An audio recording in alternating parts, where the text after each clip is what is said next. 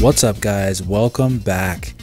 Now I'm coming at you from E3 Los Angeles. I'm actually in Los Angeles right now. I'm recording this from my hotel in lovely Los Angeles, California at E3 2019. Now this has been a very interesting and exciting E3 so far. We had the Nintendo Direct where there was a lot of announcements there, and of course we had the new Legend of Zelda Breath of the Wild sequel that was announced for the Nintendo Switch to be coming at a later time, and of course we had some in-depth impressions and gameplay footage of Luigi's Mansion 3, Zelda Link's Awakening, and a lot of third-party games. Some of them were rumored before and now confirmed, like The Witcher 3 for example, even though we saw it very briefly. Other games such as Spyro, and of course a lot more footage of Astral Chain, which was not playable on the E3 show floor, but of course was looking really good in what they did show. And to be clear, I'm going to be at E3 for all 3 days this year, and I experienced quite a bit for day 1. I did not get a chance to play Final Fantasy VII Remake, but I will be trying to play that game on day 2, if not on day 3.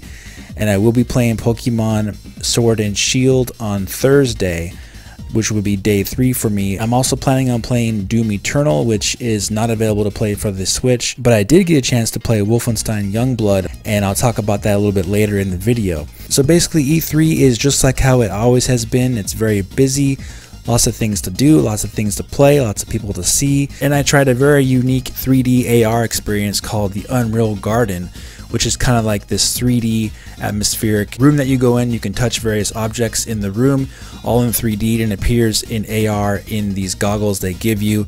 All interactive with head tracking, and it can also track your finger movement, so that was also very cool to try. But getting on to Luigi's Mansion 3, it was one of the games I was being offered with the Warp Pipe Pass along with Pokemon Sword and Shield, so I did reserve my time to play Luigi's Mansion 3 on the show floor, so you don't have to wait at the very end of the line. You can actually come in at a certain time and just cut right in front of people and go right to play the game. Of course, you still need to wait a little bit to play it. The waiting time has dropped down quite a bit. I think I waited only for about 20 minutes or so to play the game. So it was really cool how they laid out the entire experience of Luigi's Mansion 3. They had the entire room all dark and everything with all the different colors and lots of greens and purples and everything to really highlight the atmosphere of the game. They really did an excellent job doing that, and I really enjoyed the asymmetrical gameplay that they had in the game, because they introduced this new side character, Luigi, if that's how you say it. But anyway, he's basically this Luigi double of yourself, and he's made up of this green goo basically. If you ever seen the movie Ghostbusters, you know that they have that character named Slimer, which is a character that's made up of this stuff called ectoplasm. So it's kind of like that, I think, is what they're trying to go for here.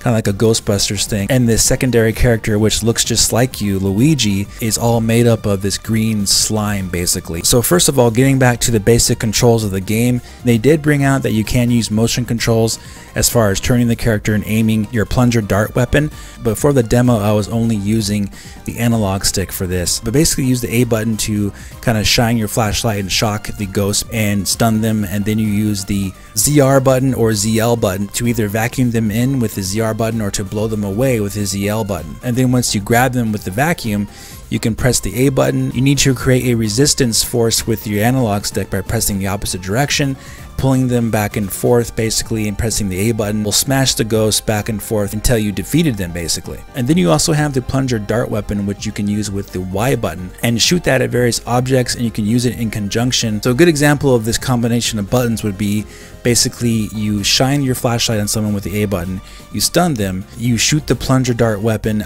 on their shield, and then immediately you press the ZR button to vacuum that plunger back towards you, and then in turn it'll pull the shield off of the enemy, so it'll leave them open to attack.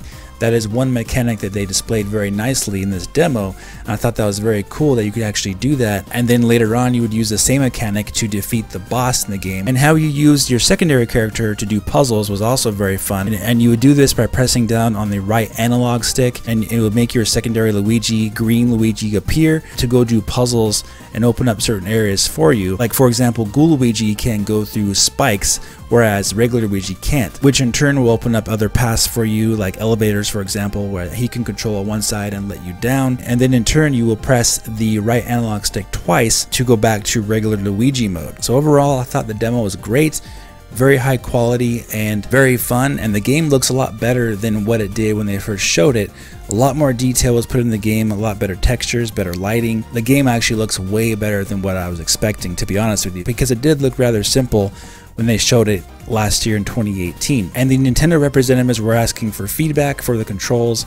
So there was one thing that I noticed, that the controls were a little bit too loose in regards to aiming your plunger. I thought Luigi reacted a little bit too sensitively to turning and aiming. Basically, I think that could be controlled a little bit more smoothly so you're not overcompensating. I did have a little bit of difficulty aiming the plunger dart on the boss. So the Nintendo representative did say they are working on that. So overall, I'll give the demo at E3 for Luigi's Mansion 3 probably a B+ to an A- grade if I were to rate it at this point. Thought it was very well done with a few kinks here and there, but overall a very fun, very deep and satisfying experience. If you are at E3, I definitely suggest you try it out. It's great and you'll definitely enjoy your time with it. And next up, I do want to talk about the Sega Genesis Mini. I did get a chance to play this for the first time. I thought this was fantastic. If you've never played the Genesis, the original Sega Genesis, the feel of this thing is exactly like the original console. The actual controller itself feels just like how they made the original Sega Genesis all the way back when it first came out in 1989. Those original Sega Genesis controllers with the 3 buttons and everything, it feels exactly the same. What I mean is that when you press the D-pad in, when you press the buttons in, it has a certain weight, has a certain give to the buttons basically. So when you spread your thumb across the D-pad, where you can press it in really nicely and really dig deep into it, just like how you did on the original Sega Genesis. They nailed the feel of that controller perfectly. And the games I tried out was Street Fighter II Champion Edition, Streets of Rage 2, and Mega Man The Wily Wars, which was a top one on my list to try, because that game is basically like the Super Mario All-Stars collection from the Super Nintendo. We updated the graphics of Mega Man 1, 2, and 3 and so forth, and make them look like 16-bit versions of those original 8-bit Mega Man games. So I tried that out. I tried Mega Man 2 in Mega Man The Wily Wars, and it looks great, plays just like the original one, but of course looks better. And this was a game that you could only play on the Sega channel, which was something that was a paid subscription for Genesis games. So that is an awesome addition to the Sega Genesis Mini. It makes this an automatic must-own when it is released finally, and I'm so happy I got a chance to play this piece of hardware first at E3 before it is released in September. The only negative thing about it, of course, is that it does not come with the 6-button Genesis controller, but I didn't have any problem playing Street Fighter II Champion Edition. Basically, all you have to do is press the start button if you want to use your kicks, and press the start button again if you want to use your punch buttons. I know it sounds crazy, but if you're good at Street Fighter, you won't really care that much. However, of course, I would have preferred the 6-button Genesis controller, but I must say the 3-button controller did feel really good. I'm not gonna lie, it felt really good, guys. It felt outstanding. This might end up being the very best mini console ever released so far, even better than the Super Nintendo Classic that Nintendo released in 2017. It is that good. And then after that, I got a chance to play Wolfenstein Youngblood on the Nintendo Switch. The Nintendo representatives did not allow any video footage of that game to be taken, only screenshots. So I took like 1 screenshot or 2 screenshots.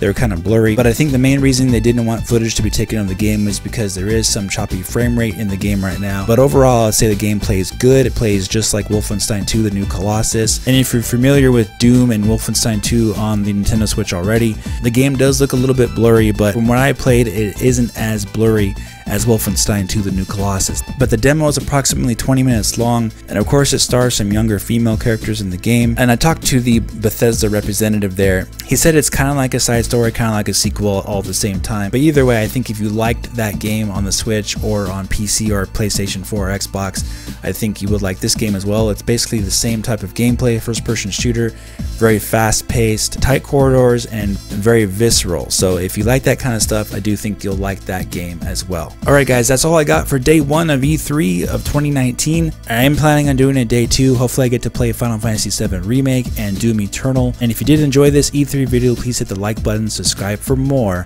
and I'll talk to you very soon in the next video. Have a great day.